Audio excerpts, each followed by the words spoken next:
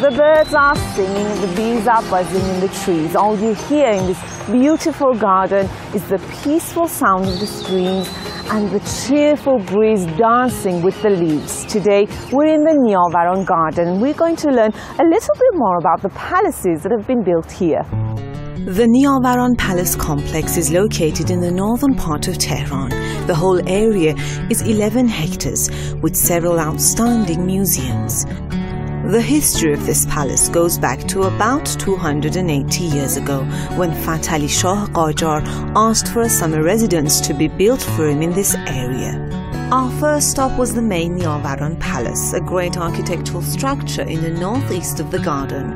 This palace was first built for royal ceremonies and gatherings, but later turned into the home of Iran's second king of the Pahlavis, Mohammad Reza Shah, and his family.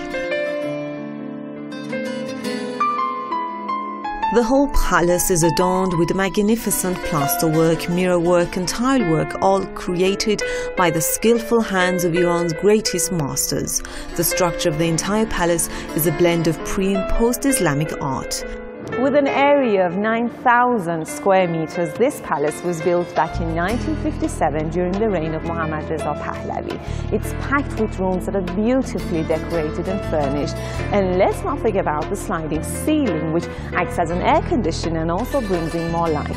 In one of the halls, royal gowns and precious fabrics delivered from Asian and European countries catch the eye. Elegant needleworks and embroidery by Iranian masters from different parts of the country are also put on show here. In every corner of the building, some great work of art catches the eye. Precious paintings and sculptures by Iranian and foreign artists are everywhere. Other parts of the palace are dedicated to the pricey gifts and fancy souvenirs of different countries. This part of the palace draws many visitors in every year.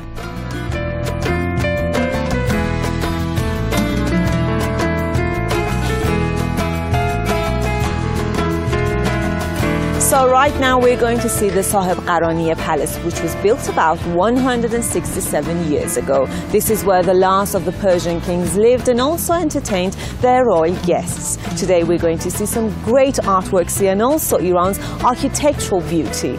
It was in 1850 that Nasiruddin Shah ordered to have this palace built in 2 floors, including Shahneshin, known as the formal reception area, and the host khane, a more informal gathering place for the Shah and his guests.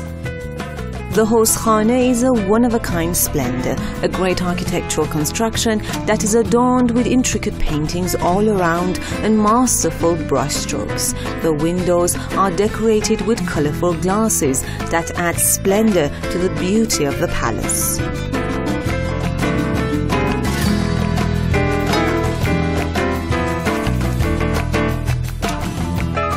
Even the doors in this palace are truly a work of art. The delicate paintings on the doors and the choice of color are truly mesmerizing, and perhaps this is one of the reasons that makes this palace different from the rest.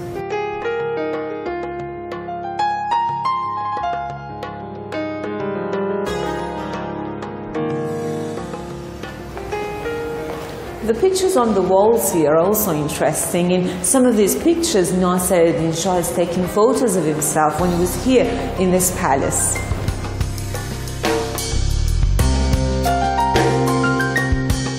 In 1976, a section in the western part of the TehranNiavaranPalace was designated to the souvenirs received and items purchased by the Pahlavi family. The works displayed here range from prehistoric sculptures to modern paintings by Iranian artists and foreign painters such as Pablo Picasso, Salvador Dali and Paul Gauguin.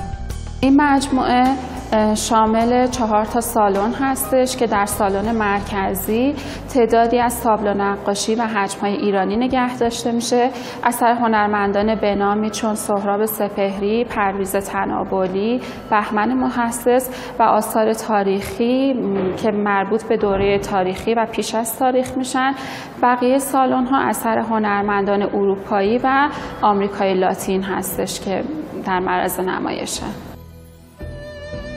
There's a story behind everything, and great works of art are never-ending narratives. Stories that shed light in a world so dark. So let's begin at the beginning. Let's make some light. Khodalezgi for Iran.